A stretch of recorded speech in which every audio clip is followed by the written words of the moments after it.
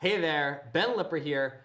56 points might not be that impressive this year, but if it's scored by a clawbot built in an hour from step-by-step instructions, I don't know, maybe it is. Go ahead and check out Super Clawbot. Now, if you're looking at this robot and you're thinking, hey, maybe I want to build something like that, or you're like, hey, I have a clawbot and I wish my clawbot could score 56 points in 1 minute, go ahead and click the link under this video. I'm going to send you a ton of details on how this is built. I'm going to send you the step-by-step instructions that I use to build this. I'm going to send you the simple modifications that I made after I was done using step-by-step instructions, make this robot even better. Now, this robot obviously is not about to like dominate and win the state championship at your local state competition. However, this is a really good starting point. And actually, when I have most of my team start, this is what I have them start with because it's super easy. They can build it in a single day, and they're scoring points. And honestly, this scores more points than about half the robots that are going to compete this year.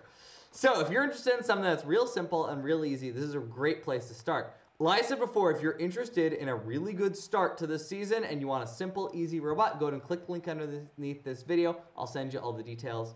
I'll send you pictures. I'll send you step-by-step instructions. Other than that, thank you so much for watching this video. As always, go ahead and like and subscribe, and I cannot wait to see what you build this year.